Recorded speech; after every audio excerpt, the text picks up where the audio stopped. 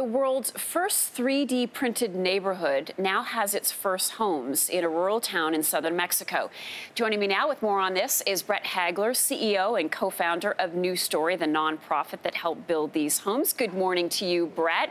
This is an incredible undertaking. How do you make a home with a 3D printer? Yeah, it's great to be on. Good morning. So we, New Story, partnered with an organization called Icon, and we created a 3D printing home machine that can print a home using a proprietary cement mix. And how I explain it to my mom is it's almost like soft serve ice cream coming out, and it layers a built-to-last house.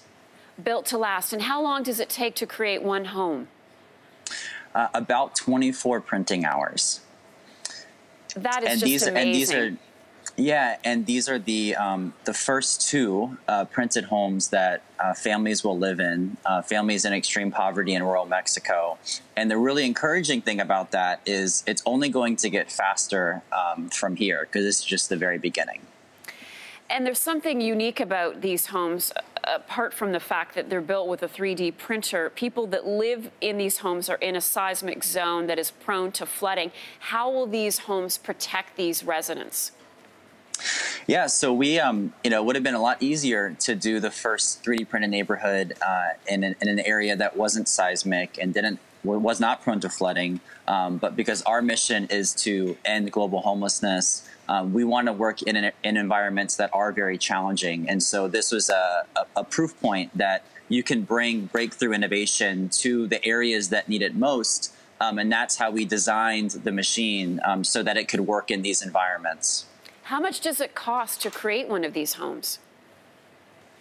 We unfortunately can't share the exact cost yet because it's still so early. But the homes are lower priced than a traditionally built house. And your goal, as I understand it, is to build 50 new homes by the end of 2020. What happens after that?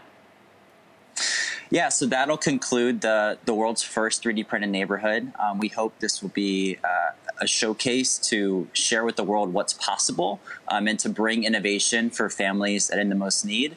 And then from there, we will scale out 3D printing machines. And with our partner Icon, we will bring homes and communities to families in need around the world.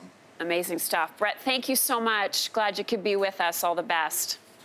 All right. Thank you for having me.